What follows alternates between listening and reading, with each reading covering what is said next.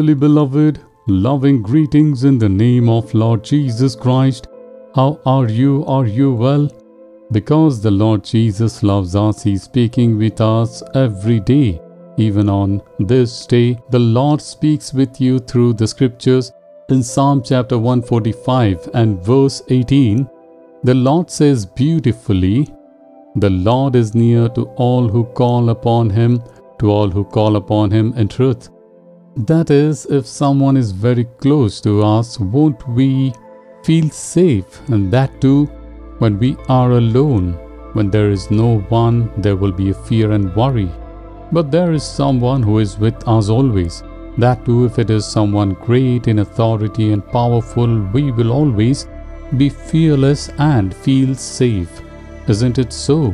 I know a brother who worked as a government officer in Chennai. He is a big officer and he had a separate room and a PA. He will sit in that room and work.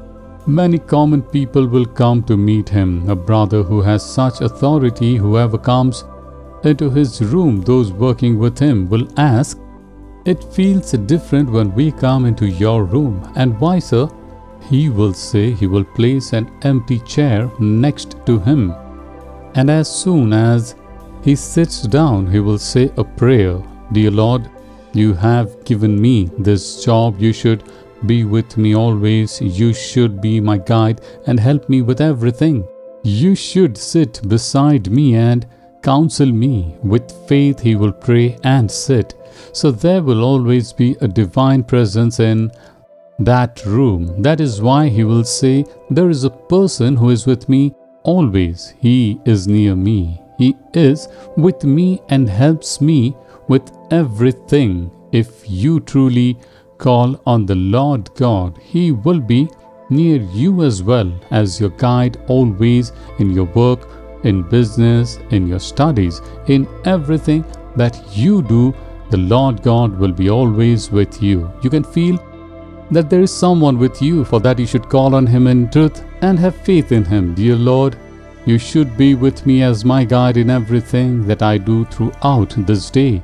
If you pray in this way, if you truly call on Him, you can see Him that He is near you and guiding you continuously.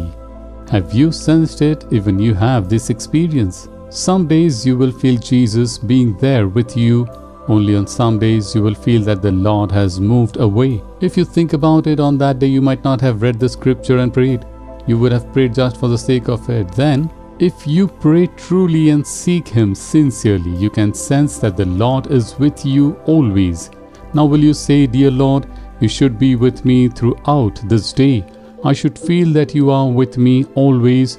You should be my guide and lead me. I should never feel alone. Lord, praise be to the Lord who is with me and guiding me continuously." In the name of Jesus we pray, Father. Amen. Amen.